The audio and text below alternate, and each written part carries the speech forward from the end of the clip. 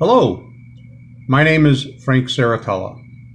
For those of you who are new to the channel, I am a miracle. I'm supposed to be dead. In 2012, Jesus gave me the gift of a second chance in life when they closed the expressways in Chicago, pulled me out of my truck, and rushed me to a trauma center. It was in 1984 that Jesus changed my life. If you'd like to read more about my testimony, click on the link below. It's my website called themidnightcry.com. On it, you will find my testimony, you will find study tools to help you in your walk with the Lord, and you will find a section called Books and Writings. I've got books that are published that are on Amazon and Barnes & Noble, but you can read every one of my books for free in their entirety on my website, including the latest book, Twisting the Truth, Church Lies, Manipulating the Word of God to Build a Religious Kingdom. This book started out, it basically starts like in 1984 when Jesus changed my life. And at that time, I was part of one of the fastest growing churches in Chicago called Faith Tabernacle. I was also made secretary of the Chicago chapter of the Full Gospel Businessmen's Association. And because of that, I was able to have dinner, telephone conversations, fellowship with people like David Wilkerson, Pat Robertson, C.M. Ward, Dwight Thompson, T.L. Osborne, I'm trying to remember some others.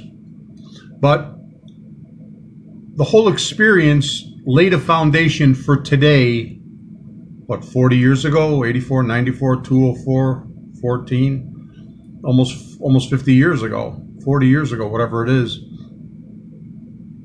about how the whole church system has spiraled completely out of control, and they've manipulated and ignored the Word of God to bring us to a point of the hypocrisy, embarrassment that the church system has brought to God.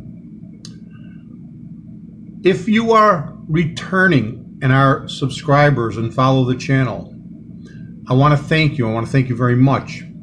I want to thank you for your support. I want to thank you for your emails. I want to thank you for your telephone conversations. And I want to thank you for your donations. But I also want to give a special thanks. I want to give a special thanks to those of you who are on fixed incomes and make a sacrifice and donate to this ministry. I cannot thank you enough. You know, when I get emails from people saying, Frank, I don't have the money now, but when my check comes in on the 1st, on the 15th, whatever, that just blows me away. And I cannot thank you enough, those of you who sacrifice and send money to this ministry to support me. Thank you. It's funny, it's been kind of a theme because I really haven't been planning on videos. It's just that the Lord keeps throwing stuff at me, so to speak, if you want to say it that way. But the night before, Sunday morning at 1:01, the Lord woke me up. I was woken up by a dream, and it was one of those dreams. I've only had 2 of them like this. The first one was on September 3rd in 2017 when the Lord gave me, I call high definition dreams. I mean, it was crystal clear about the fact that Yellowstone was going to erupt. And I've shared that dream a few times. And then Sunday morning, it was another high definition dream, which you just don't mistake in. So I wanted to get this out, and I wanted to share these dreams. I'm going to actually share some dreams from the past and then get into this one, because ladies and gentlemen, it's heartbreaking because people know something's coming, but people are not preparing the way they should. You know, in Job chapter 33,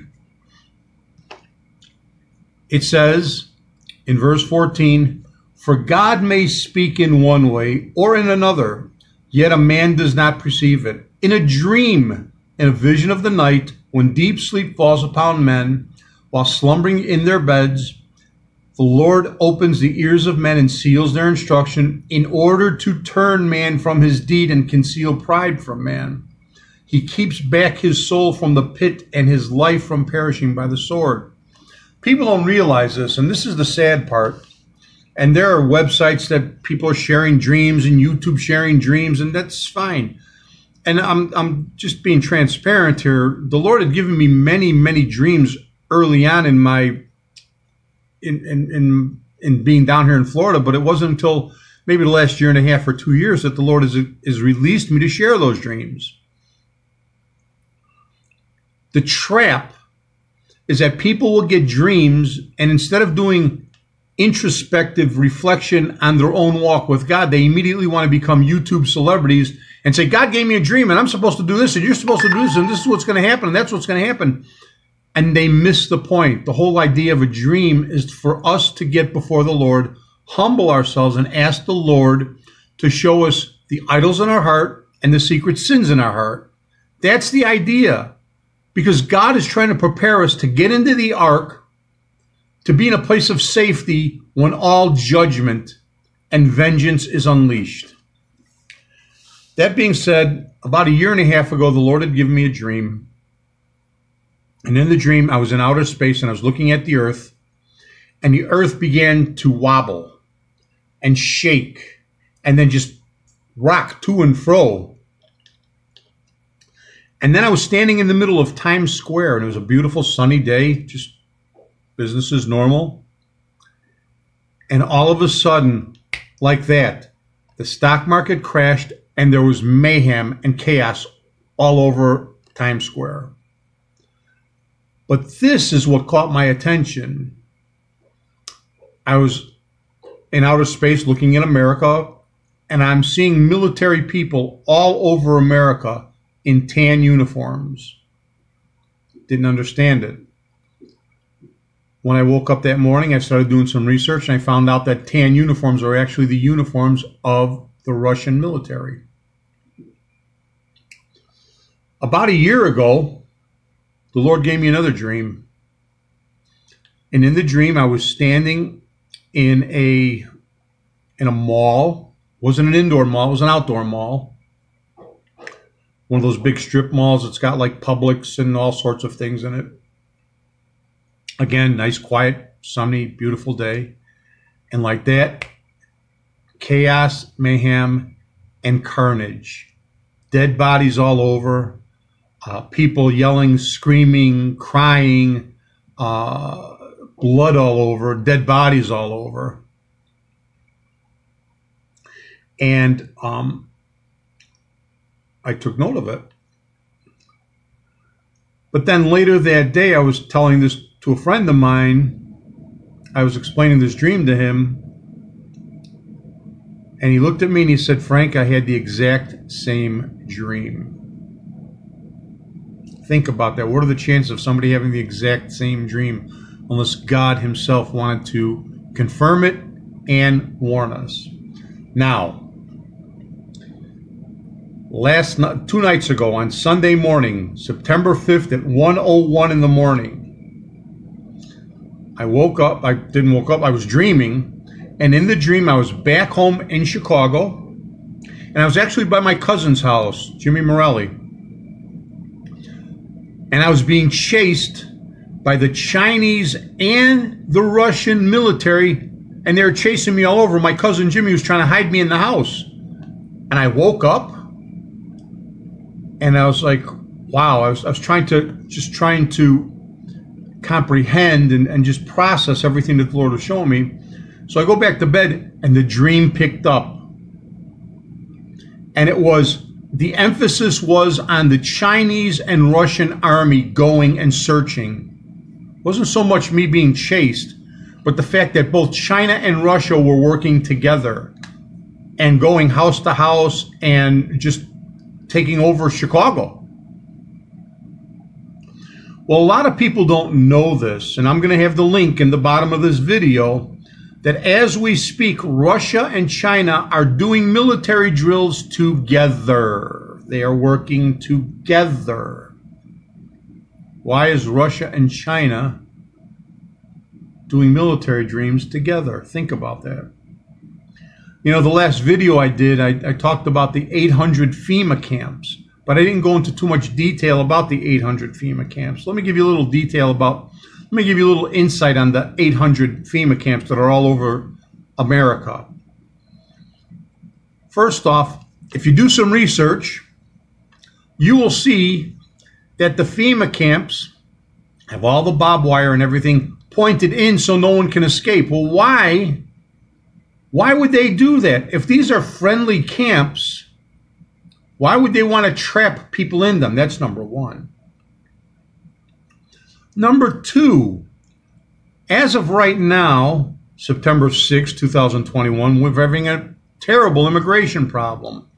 And they say that Biden has been putting people in hotels, they've been shipping them to different states, they've been doing all over. Why are they not taking all of these illegal immigrants and putting them in FEMA camps? Because the FEMA camps were designed for, at least they told us, they were designed for this kind of emergency, but they're not. Think about that. And then you have the FEMA freights, the boats. And they don't look very friendly, ladies and gentlemen. If you do some research and look, and they were used during a hurricane, they look like huge floating prisons. Not a way you'd really think that FEMA would want to be treating their own American citizens, is it? Every time a culture has built prisons, it has always been for a slaughter. Stalin did it. Auschwitz and Hitler did it. And I'm sure there's other ones too if we did some backtracking. You know, I've shared this before and I'm going to share it again. People don't realize that the Holocaust in World War II, the 6 million Jews that were slaughtered, was prophesied by Moses in Deuteronomy 28. And that is laying the blueprint and the foundation for all of the Christians that profess to be, people that profess to be Christians that are living hypocritical lives. The judgment of an angry God is going to fall on the religious system and they will be slaughtered. They will be slaughtered much worse than the Jews were in World War II. You say, well, Frank, how can you say that? Easy. We have the knowledge of the Word of God. The Jews back in World War II were still looking for Messiah. In some cases, they still are. But they didn't have the biblical knowledge of Jesus. Think about that. Think about the hypocrisy in the religious system where churches have become a business, where churches have become fashion shows, where churches have been a playground for men and women to indulge in their fantasies, their lusts, their perversions, and it's become a dwelling place of demons in the name of Jesus. How do you think God feels about that? How do you think God feels when there's over 100 million Bibles printed every year and we're living in Sodom and Gomorrah? How do you think God feels about that? How do you think that God feels when you have over 350,000 churches all through America and America leads the world in abortion? America leads the world in violence and people in jail. Where's all this Christianity, ladies and gentlemen? Where's all this love for Jesus? And there's the problem. Churches have changed, churches have changed loving Jesus for only believing in him. And God is not interested in you believing in Jesus. He's interested in you loving him. If you love him, you will keep his words. If you love him, you will keep his commandments. If you love Jesus, you will die for Jesus as Jesus died for you. If you love Jesus, you will give up your life for Jesus as Jesus gave up his life for you. It's not believing. There's going to be multitudes of people that are going to die and go to hell because they thought all they had to do was believe in Jesus and that they could have 1 foot in the world and 1 foot in churches. I'm not even going to say God's word because they're not even following God's word. Ladies and gentlemen, We are living in a time that has never been in the history of America. America will never be the same. They're using this whole COVID thing to control people, to manipulate people, to scare people. It has nothing to do with truth. This is all about an agenda. Remember that. And this is God's way of starting the judgment of the moth on America that is slowly breaking down the system, and then he will unleash his vengeance. You can read Hosea chapter 5, the two types of judgment God has, the judgment of the moth and the judgment of the lion. Sodom and Gomorrah faced the judgment of the lion. America is facing two. We are slowly being eaten away systematically by God's judgment, because God in his love is trying to wake us up and turn to him with our whole heart. And then when they say peace, peace, sudden destruction will come. And just like in the days of Sodom and Gomorrah, God will reign and unleash all hell on earth. And all those people waiting for rapture are going to be terrified when they find out that there was no rapture when they thought the rapture was. Ladies and gentlemen, I cannot encourage you enough. Get in the Word of God. It is more important for God to be talking to you by reading the Word than you praying. God's not interested in your prayers if you're living in sin. If you're living in hypocrisy, God's not hearing your prayers. Oh, he may do you a favor here and there because he's trying to get your attention. But God needs to talk to you. How does a child grow up? The child grows up because the parent is constantly talking to the child and telling him, this is good, this is bad, this is right, this is wrong, don't do this, don't do that. You need to be in the Word. I had a young man come to me yesterday. He said, Frank, can I talk with you? I said, sure. And he told me he was having some problems. And the first question I asked him is, are you spending much time in the Word? And he hung his head and said, no, not really. How can your life change if you're not even giving any attention to God? Chaos and anarchy comes in a person's life because God's trying to show discipline to get their time to turn to him. That's the core.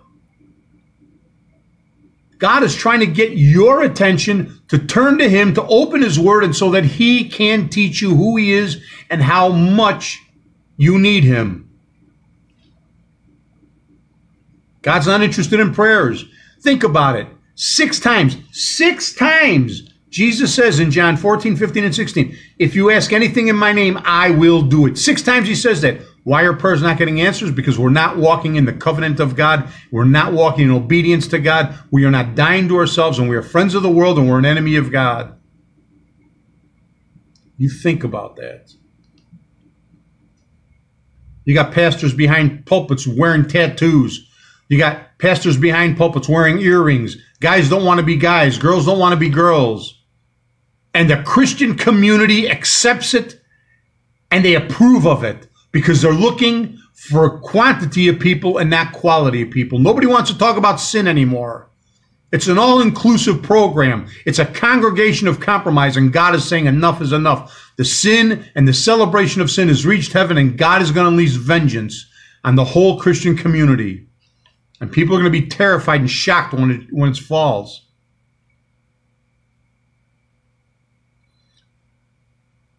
I want to thank you for taking the time to watch this video. I cannot encourage you enough, ladies and gentlemen. Get in the Word of God. Don't let anything get between you and Jesus. Read the Word of God, obey the Word of God, and wrestle with God. Hebrews chapter 12, verse 4 has to become a reality to all of us, including me. Just because I get to share things does not mean I'm exempt. You have not yet resisted to the point of shedding blood in your wrestling against sin. We need to wrestle against sin and give it up. Our problem is we enjoy sin. We enjoy rebellion. We enjoy pride. We enjoy lust. And we've got to put it to death. It doesn't magically disappear. You have to die to it. That's why Paul says, I die daily. That's why it says in Psalms 116, precious in the sight of the Lord is the death of a saint. Not that some guy is laying in a casket. It's that we suffer in the flesh and we give up sin. That's how we prove our allegiance and our loyalty and our faithfulness to a holy God.